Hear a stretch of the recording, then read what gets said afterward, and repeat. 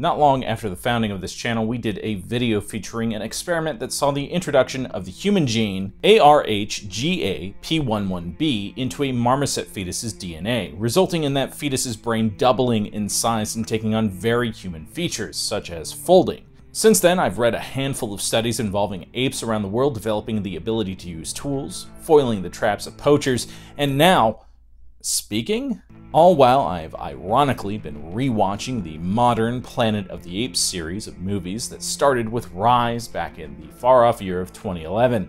Oh, how simple things used to be. Today, we're going to take a look at how ape-kind has slowly been changing and what that might mean for us moving forward. We'll also be looking at how these new Apes films could actually become reality, but first, do the thing and like, comment, and subscribe. I'm Eric Malachite, author of Minds Horizon, and this is Science Get.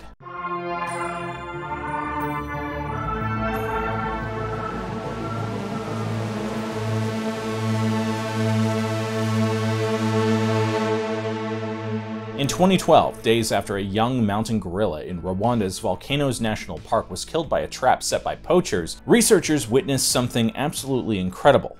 Two 4-year-old gorillas actually working together to dismantle similar traps in the vicinity. Veronica Vasilio from the Dian Fossey Gorilla Fund's Karasaki Research Center in Rwanda said this in relation to the observation. This is absolutely the first time we've seen juveniles doing that. I don't know of any other reports in the world of juveniles destroying snares.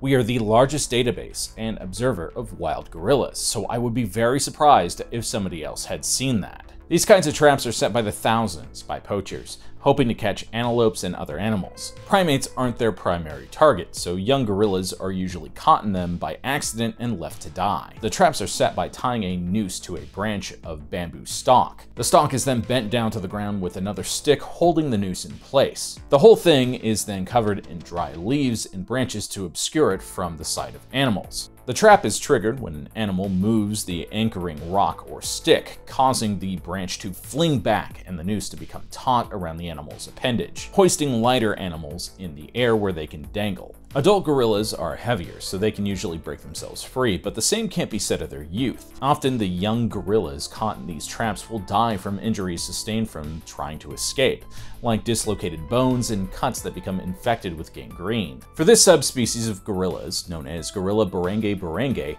a gorilla lost is a huge deal, because they're endangered. Vasilio and her team conducted a search days after a local Koriyama gorilla clan lost one of its juveniles to a poacher trap. Tracker John, and I'm sorry if I mispronounce this, Nadiambie, went to dismantle one of the snares near to where the clan lives, but was stopped by the dominant male of the clan. The amazing thing is that the male was actually warning the tracker to stay away from the trap as two 4-year-old gorillas ran toward the trap. One of them jumped on the bent tree branch and broke it, while the other undid the noose. The two gorillas did not stop there either. They immediately ran off to find another trap, dismantling it in the same manner. The researchers who watched this unfold think that based on the speed in which the young gorillas dismantled these traps, that they most likely learned how dangerous they were and figured out how to take them apart on their own. Now, these researchers won't be teaching other gorillas how to dismantle the traps for ethical reasons, but it's possible that this may become a tradition within this particular tribe moving forward. Don't think that this is the only surprising behavior observed in primates, though, as some species have been known to use tools.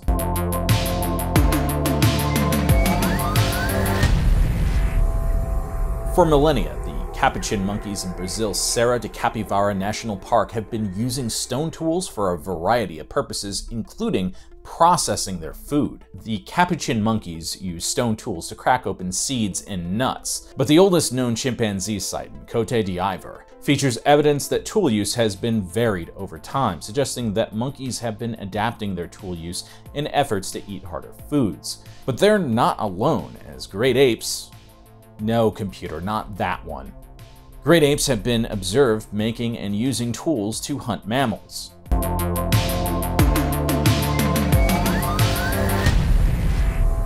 Wild chimpanzees have been observed over the years to use spears to hunt small primates called lesser bush babies at least 22 times. The spear in question is a modified branch broken off at the ends. The chimps often use their teeth to sharpen the stick to a point. The chimps then stab them into the hollows of tree trunks where bush babies sleep, which is kind of sad and also horrifying, but humans have done far worse, haven't we? After stabbing the spear into the tree trunk, the chimps are observed withdrawing the tool, sniffing or licking it, and then stabbing it into the trunk once more. Researchers reported that on one occasion, they witnessed a chimp withdrawing an impaled bush baby, tearing it apart and eating it. Jane Goodall observed chimps using sticks to fish termites out of mounds in the 1960s. And Stanford's research has shown how effective chimps are at hunting colobus monkeys. What's more is that the hunters of this species are predominantly female. Chimpanzees are humanity's closest living relative, which some researchers suggest could offer clues about how early evolving humans might have behaved in our distant past. In fact, there has been some debate over whether or not ape-kind might be entering into their own version of a Stone Age.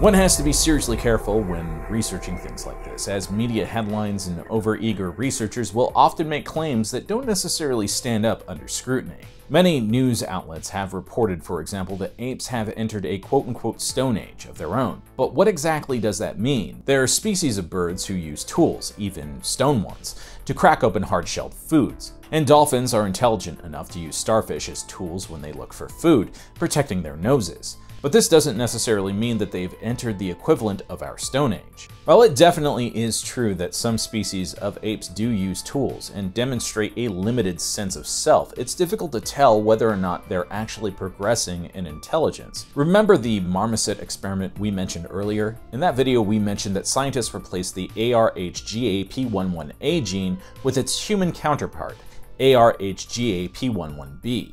ARHGAP11B contains 47 amino acids that are specific to humans. These amino acids are not present in ARHGAP11A, which is found in chimpanzees, suggesting that ARHGAP11B is responsible for the development of larger brains in modern humans and our extinct cousins, the Neanderthals. The results of this 2016 study have led scientists at the Max Planck Institute to perform a controversial gene edit on a marmoset embryo, resulting in a fetus with a much larger neocortex than it originally had.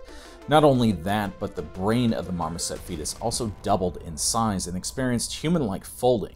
Now, while apes do indeed use simple tools, some researchers suggest that ape intelligence has simply plateaued. For example, our earlier example of chimps using quote-unquote spears has been called into question, as the skewering of a bush baby was only observed on one occasion, which hardly establishes a pattern. And this kind of highlights an issue with how we think of animal intelligence. We're always looking to see our own nature reflected back at us in the process. Chimps might share 99% of our DNA, but they're still very different from us at this stage, and there's no telling how they will continue to evolve. But as for the question of whether or not apes could at some point rise up and conquer the world like in the Planet of the Apes films, the answer is maybe? We don't know what kind of intelligence that marmoset fetus would have displayed, but if that experiment resulted in it showing human-like problem-solving and perhaps even sentience, a scenario like what those famous movies displayed could potentially happen. The movies, for example, show the process of a virus wiping most of humanity out and reducing our intelligence to primitive levels. While the latter part really isn't all that likely, especially considering that the very virus that strips humanity of its intelligence and wipes them out is also the thing that boosts ape-kind's intelligence. But there are many ways that human civilization could collapse, including pandemics, nuclear Armageddon, and a whole host of other existential risks that I wrote about in an older Top 10s video. Check that out in the video description if you want more reasons to not sleep at night. But one thing that is certainly interesting is that some researchers actually think that monkeys are speech ready. In 2016, researchers proved this by using X-ray photographs to construct a simulation of ape quote-unquote vocal cords, creating this haunting vocal production. Yikes. But while monkeys do have a capability for speech, and many of them can learn simple sign language, it's curious to note that those skills aren't taught to other apes, suggesting that apes really only see these skills as useful in communicating with humans. So basically, if Planet of the Apes does become a reality, I think it will come as a result of us wiping ourselves out and opening up an evolutionary niche for the apes to fill, which is, I guess, kind of what happens in the movies in a way. If you dug this content, be sure to drop me a like and comment down below whether you think apes will one day rise up to conquer the earth. And be sure to smash that subscribe button, ring that bell to never miss an episode of the show. Oh, and be sure to check out the Patreon too. Speaking of which, check out all those names. Thank you, patrons. I'm Eric Malachite, and I'll see you next time.